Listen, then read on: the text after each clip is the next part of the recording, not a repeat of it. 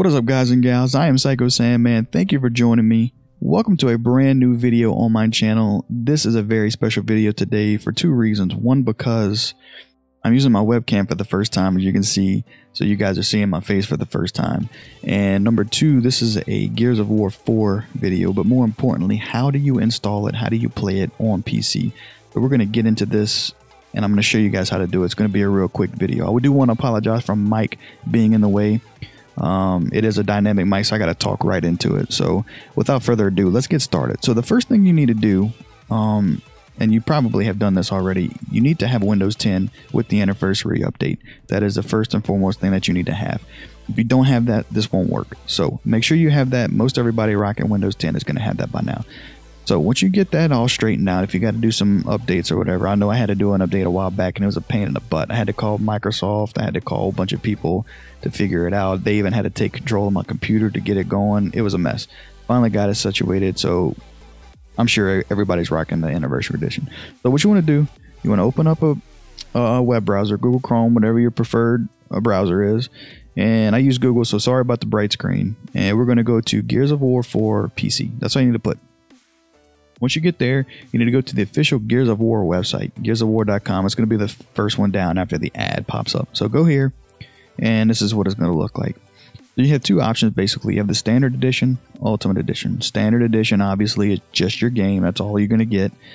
Ultimate Edition, you get Early Access, Season Pass, physical exclusive, some kind of steel bookcase or something like that.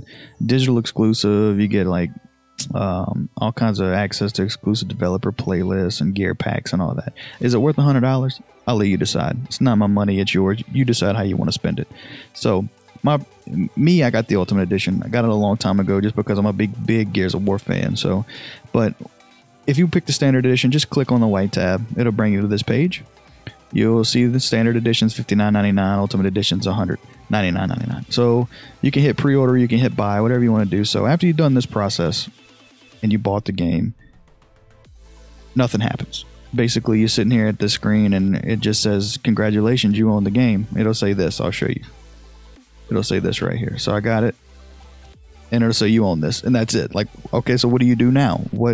There's no download link. There's no go here to download it. You get an email saying, congratulations, you now own Gears of War 4, and that's it. So what do you do? It's very simple, guys. You can close your internet browser down. You don't need that anymore.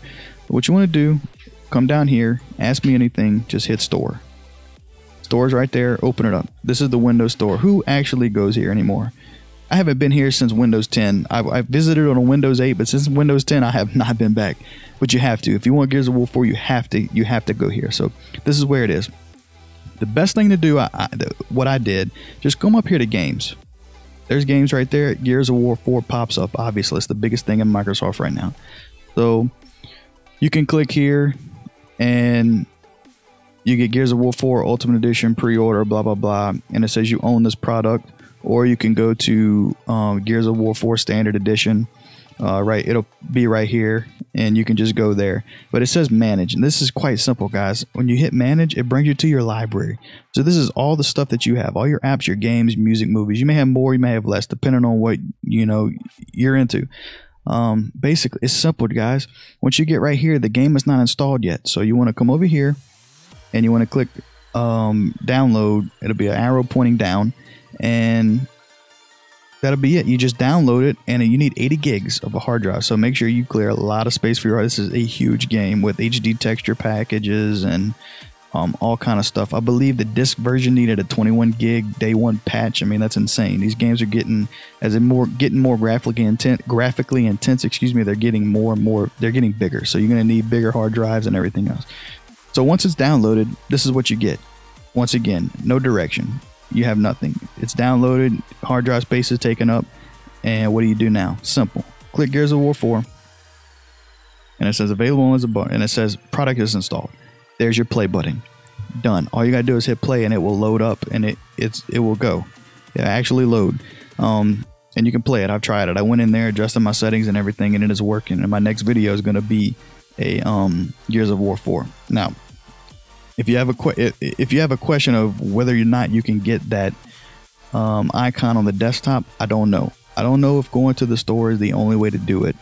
There may be a way you can go into your hard drive and pick out your executable, maybe copy a shortcut or make a shortcut to your desktop, and it may work. I don't know. I haven't tried it. I'm fine with just going into the store and playing it from here. So, but you can play around with it if you want to. But that's basically it, guys. It is really, really simple. Just follow these steps, and you'll be playing Gears of War 4 in a matter of minutes. Now, keep this in mind. It is 80 gigs, so it's going to take a long time to download. I'm rocking 150 megabytes a second, and it took me 2.5 hours. So grab some popcorn, go see a movie, take your girlfriend out to dinner, or whatever you want to do, play another game. It's going to be a while. It's going to be a while, but just keep that in mind. So I just want to bring this video to you guys. I know a lot of people have been confused about where to go, how to do it. So this is it. This is that simple. So if you found it helpful, guys, leave me a thumbs up. Check out my channel for more gameplay videos and how-tos. I have plenty of them up.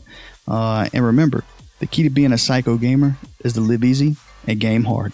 I'm Psycho Sandman, and I will see you all in the next video.